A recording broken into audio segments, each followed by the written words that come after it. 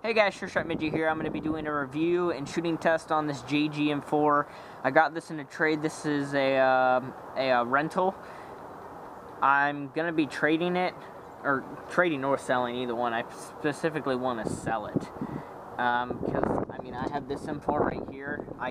This is all I need. I don't want another M4 as far as AEGs. Gas blowbacks, I have 3 Stanag gas blowback rifles, ACR, M16, and PDW. So, as far as M4s though, I only need 1. This is pretty much bone stock. So let's just go over it. We're gonna start from the back and go to the front. I don't have my chrono because it's out of batteries, but generally JGs right out of the box will shoot upwards to between 380 and 410. My old JGS system shot like right at 410, 400 right out of the box. It was crazy. And this shoots maybe a little bit less because it's so dang old. I think this is the 2010 model, which, man, is 2016, so, or 15, sorry, wow. I wish it was 2016, because I know it'd be a year older and I could vote. Anyways, that's a life goal of mine, to vote. Not really, just kidding. So, again, let's start from the back and go to the front. Now, this is a G&G stock. So this stock is really tight on the buffer tube, which is really nice, but standard JG LE stocks have a little bit of wobble, so do keep that in mind, but they're pretty much the same thing. And it depends on what kind of JG you get. Some will come with crane stocks. You get a metal buffer tube here with a metal castle nut, and then you get an A2 standard grip, which, as you can see, there's a lot of mud on mine, because this was a loaner or a rental. I'm trying to sell this, so if I didn't already say that. The body here is plastic. You can get JG metal bodies on their guns, but this is just your standard plastic receiver. It's kind of a gray, which my S system was gray too, which also leads me to believe that this is the same year. But JG's newer stuff is so much better. This is at least 3 years old. Your standard body, you got your magazine catch here, which is pretty accessible with your pointer finger. It's not bad. I like it. Standard. I mean, that's standard on any M4. No ambidextrous features. Your bolt lock here is missing on mine. Now, one thing that's cool about your JGs is that it's a 2-piece hop-up, which I actually like. A lot of people don't like it because they say you lose compression, which I'm not sure if that's true because these JGs shoot pretty hard. But you pop this pin out, which I don't know if I'll be able to pull out with my fingernails or not. Go ahead and see if I can push it out. I don't have very many, and it's cold out here. I don't have very much fingernail. Like, see me. I'll be right back. Grab a freaking stick. No joke. Freaking stick. There we go. So you pop your back pin out, and it splits open like a real gun, which I like, but you still get your gearbox there, which standard version 2 gearbox. This gearbox actually has a micro crack on it. From what I can tell, it has like a crack starting to form. My VFC gearbox has that too.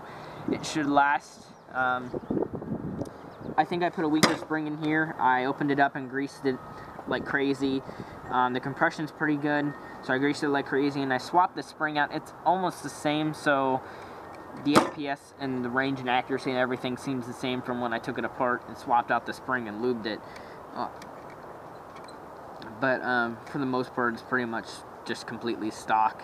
I did put a GMP high-speed motor in this, but it's a really, really old motor, so it's not getting much speed.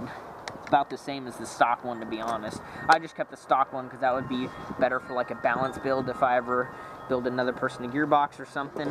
Now, you do have to keep in mind there are wires here, and these wires will get caught.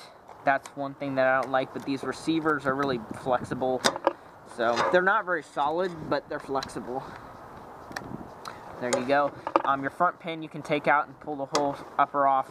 but you do have wires that go to the front. And then up front you have a standard A1 type, or not A1, A2 I believe, handguard. It's just your standard like carbine length handguard. Also charging handle back here is standard. Top rail is standard, it's actually attached. This is technically a 3-piece upper to the rail on the top and then 2 sides. So then this here, which you can put a rail on the bottom. Actually, I don't think you can, because this version has like the inside is like covered, so I don't think you can add a rail on here. But you can put a separate rail on here, like a KAC style, or a free float, which is the better idea to me.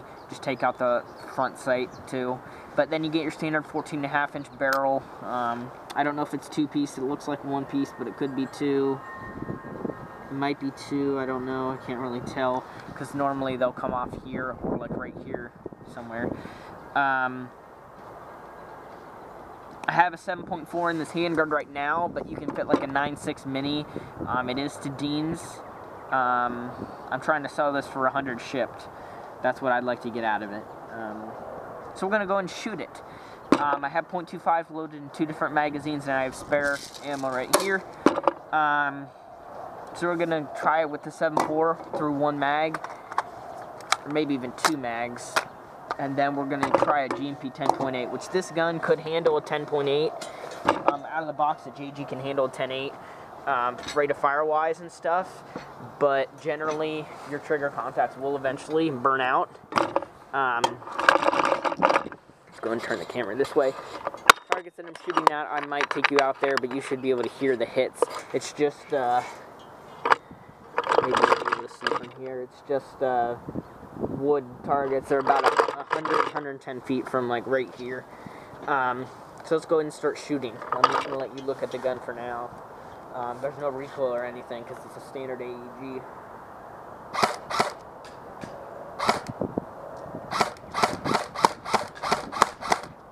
Magazine might have a hard time feeding.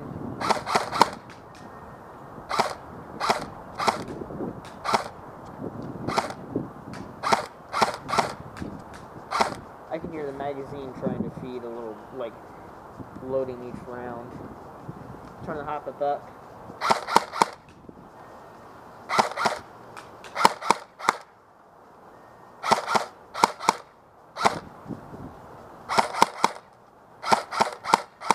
Yeah, this magazine's not feeding. And this is a Mag brand magazine. Do keep that in mind. I know this A&K works. This A&K one works in everything.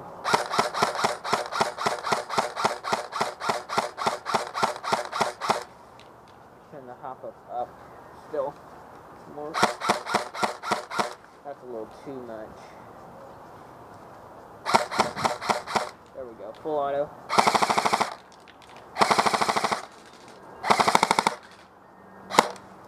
That one only had like 70 rounds. Let's go ahead and try my GMP or this custom M4 and see.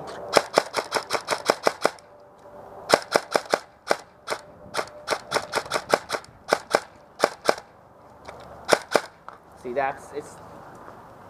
must be the magazine. We'll go ahead and reload this A&K one. Apologize for the bad feeding on the magazine.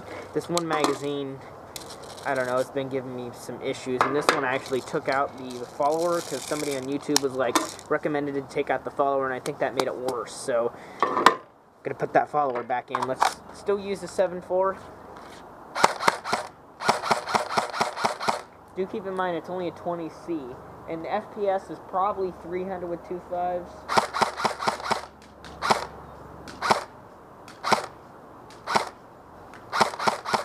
It's pretty good. Man, that is really, really consistent. Alright. Let's go ahead and load up the rest of the magazine and try the GMP 10.8. Now, for those of you that don't know, a GMP 10 or 10.8s in general, no matter what company they are not LiPos. It's a NIM. This 7.4 20C, the battery is kind of janky actually. It's like not wanting to shoot when it's facing a certain way. So this GP10-8 is fully charged, and it's really windy out here, and it's starting to rain, it looks like. But see, I'll show you when it's facing a certain way, it won't fire.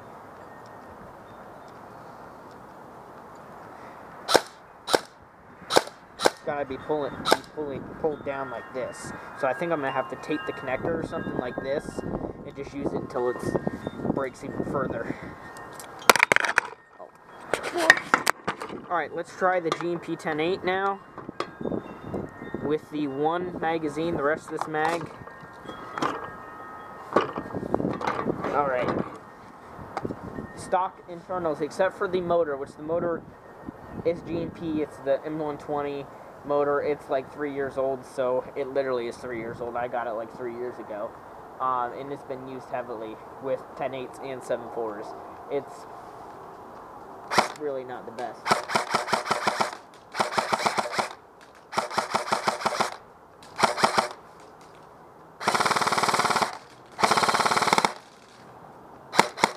So it can, I mean, that's about 20 rounds a second, and it can handle it. So if you're put whatever battery you can in your JG, it can handle 20 rounds a second. If you go above that, above 25, you will get issues.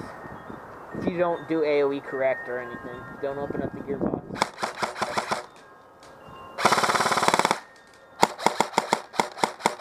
Trigger response,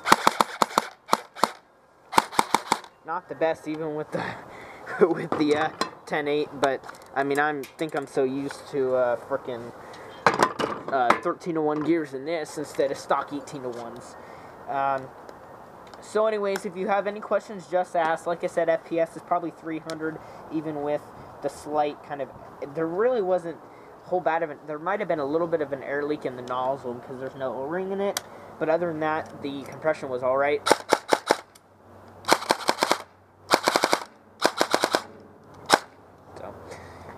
If you want to see this gun, go check out my video. I did a video on it before I put the 13-to-1s in there. The rate of fire didn't go up a whole lot, to be honest, but the response, the trigger response went up a lot. The rate of fire probably went up 3 rounds a second, but do keep in mind the 18-to-1s that I did have had 4 teeth removed, so that made it cycle faster. But this is even faster, just a little bit faster. And it's full strokes 13-to-1s. It's alright shimmed. I shimmed it myself, but I don't know, it's not bad. It's not, I shouldn't have any issues. Nothing should strip or anything, but do keep in mind 12 to SHS, 12-to-1, 13-to-1, 16-to-1, 18-to-1, their bevels just suck. So, anyways, I do have a spare Classic Army bevel to throw in there if it breaks, which it will eventually. So, if you have any questions, just ask. Again, it's a JG, like 2010, 2011 model, plastic body version. I recommend them. I really do. My JGS system that I had, the gearbox shell broke in 2.5 years running a 9.6 and getting like 15 rounds a second on that gun. You can do the same on this. Now, the gearbox is really the only thing that I don't like quality-wise, but I hear that in 2013 they really upped their gearbox shells because they knew that that was an issue. And I know a lot of people, 2 people specifically, that literally build gearboxes out of new JG shells because of how good they are. That's what I hear. I have a VFC in this, and it's got a micro crack. So, I mean, all shells are almost the same. Some of them have, I don't think most of them are CNC'd. I don't know the metal processing, but some of them are just really cheaply made, and they will get destroyed, especially if you put a heavier spring inside. Anyways, if you have any questions, just put a comment down there, and if you liked the video, give it a thumbs up, give it a like, and if you want to see, I'll post a quick video on this M4 shooting, just probably in my house, just dry firing, just to kind of show you guys that the rate of fire and trigger response did go up when I installed the 13-to-1 gears over the 18-to-1s. So, stay tuned for more videos, guys. See you later.